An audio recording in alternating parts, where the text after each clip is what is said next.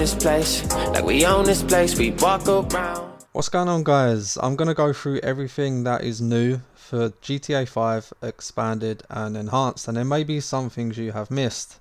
Quick word from today's sponsor. Yo, what's up, guys? Are you guys looking for money and RP services in GTA Online? Check out this site, guys. They're absolutely insane. Aurora Resupply. Link is in the description. You can even grab yourself a modded account. Check it out, guys. Let's get it.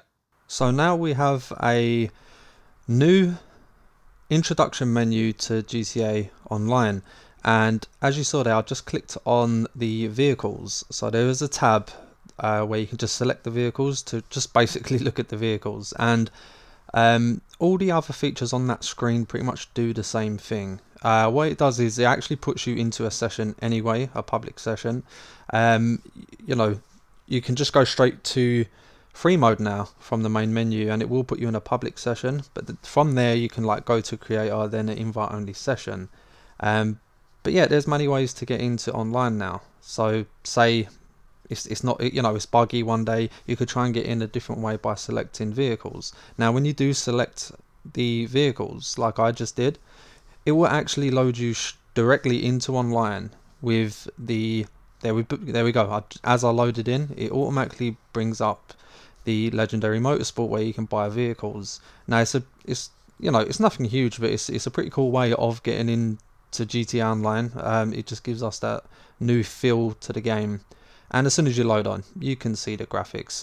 Don't get me wrong, guys, you can see a ton more when you're actually playing on next gen. I did go through that on my last live stream. The videos did deceive me until I played. I was like, there's no difference, but when I played myself, I was amazed. They've done a good job on the enhancement. Now I play on performance RT, which is ray tracing. This is the best graphics for me for Xbox Series X. If you use just performance, I believe that one you only play at like 35 FPS, so it's not a great one. So I would either use performance RT or fidelity. Fidelity is really good. It gives you higher FPS, 65 FPS, but everything else looks a bit more grittier than it does on performance RT. So I would definitely stick with performance RT, especially on the Xbox Series X. Maybe it's probably the best one for PlayStation 5, but I cannot confirm that. If any of you guys can, comment down below. Next up, if you go onto your interaction menu, you can see the option map blip options. Now this is a really cool feature. I really like this feature. Now I won't go too into detail, but you can see it, you know, series that is located all around your map, you can actually hide it now. I mean, I've been playing 9 years, and it's horrible to see so many things on the map that I do not use. Now these sort of things you kind of want to keep on the map. Same with other stores and, you know, like ammunition and stuff like that. You want to keep them on the map. And this is businesses, like this is your actual businesses. So if there's a business you do not touch, like a MC business or your hangar or anything like that, you can just hide it, and it just puts your mind at peace. It really does. It feels like you can really customize your own map. And this very bottom one is my favorite one. Now there's a lot of mode events that start in public sessions, and it automatically makes you a part of it. Now that's annoying because it can restrict you from doing other things, not everything but some things, and you can actually hide it. So you know the event where it'll just start and you got to fly through all these hoops, you know, ones you just don't like, you can hide. And when you hide it, because it's an event, it won't actually trigger for you. You know, it will not include you in that event when it's going on. I think that alone is an amazing feature for GTA 5 expanded and enhanced. So hats off to Rockstar there. I'm shocked I've said that, but some of the features are really cool, especially the enhancement. If you know, the enhancement is amazing, guys. I'm not kidding. This one here, guys, I mean, this is amazing. When you complete the first time trial for Hal, you know, Hal and his new workshop, if you complete his first time trial, you can unlock the ability to purchase your friend's vehicles. Now I've just purchased this vehicle from my friend, and boom, I'll put it into my garage. It is now mine, and you keep everything. He has a Yankton plate on his car.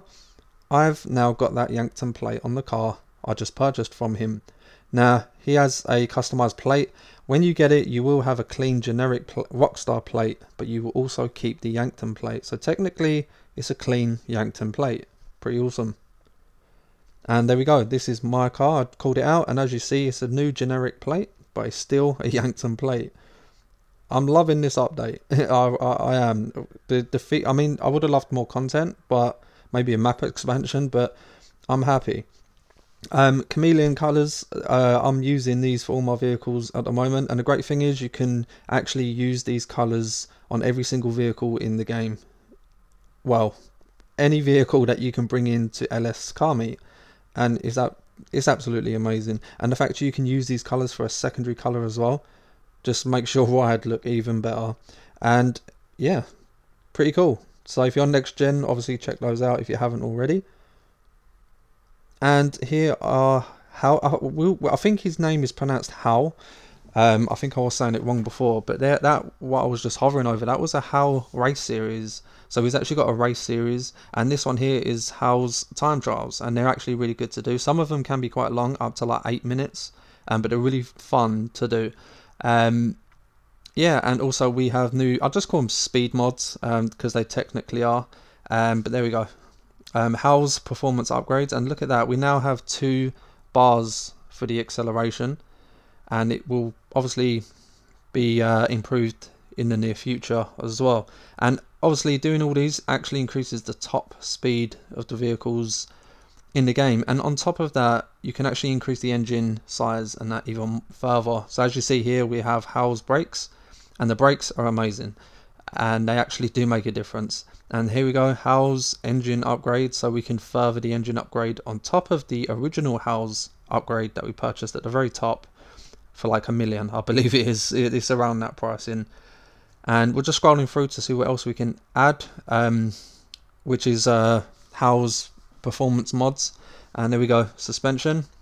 So extra suspension, even the transmission, look at that, you know, we're 1.5 bars on this car, and this car is definitely not one of the fastest in the game. And look at turbo, we normally could only go up by 1 with turbo. We now have four options in, well, 3 options in total, and it's incredible. It is absolutely incredible. The speed is ridiculous. I will be releasing more videos on the other vehicles that have these upgrades. I have just recorded doing it with the Hikuchi drag, and it's just absolutely ridiculous because it was fast anyway. So with these speed mods, there's not enough road in the game to see its full speed. That's all I'm saying. And obviously here we are, this is the vehicle I was just driving. These are new vehicles added to next gen. This one here is a really nice looking car, but it's electric. I'm not a fan. Southern San Andreas, we've got the Karin. This could be the fastest car on next gen. The Karin could be. This one I've not actually customized yet. I'd imagine we can make it look better, but that Karin S95, unbelievable, absolutely unbelievable. And on Warstock you can get the Ignis, which is weaponized with the gun on top, 3.2 million, and you can also put the speed mods, all of Hal's performance mods you can put onto this car as well, and it's an absolute beast. It is an absolute animal of a car, and the acceleration, I don't even know the word. It is crazy. You're like an airplane, a jet, you're just gone. It is so good, guys, honestly. And yeah, moving on. So the nightclub, this is just a bit of information for you guys quickly. Right guys, I'm not going to read it all, but here it basically says how biker sell missions will now be paying out more, as well as you will be receiving even more daily income for the nightclub. Now I can break that down for you guys. And do you remember that little trick we used to do with the popularity to get the popularity full without actually doing any missions? I'll show you how to do that in this video. But don't do it through the main computer in your nightclub level. I've only got 2 DJs unlocked, but when you do change it, it will do a cutscene, and we don't want that. So I'll skip ahead, and all you need to do is go to a computer on a different nightclub level, like down in the storage areas, and there's computers, and if you go onto them computers you can actually fill up your popularity in just seconds, and it costs you $10,000 each time, but that's what I was getting into.